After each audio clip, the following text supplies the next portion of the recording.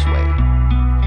Over time, I have found that the highest value I uphold is that of my own life.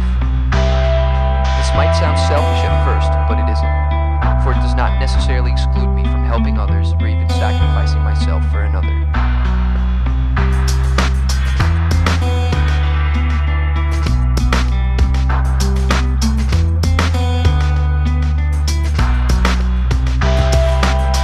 However, in my eyes, the only way that one is truly capable of giving something to the world is if he or she is able to appreciate and respect him or herself first.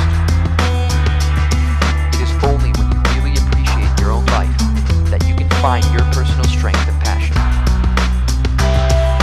This self-knowledge and balance is the basis for what you can offer others.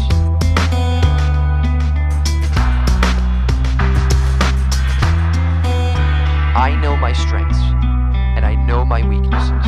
I know what I can offer those I love, and what I cannot.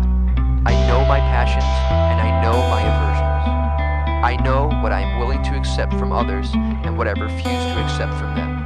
I know the great value my life pertains, and I know how I can share it with the people that I love. I never offer something I cannot give, and I never take something that does not come from the heart.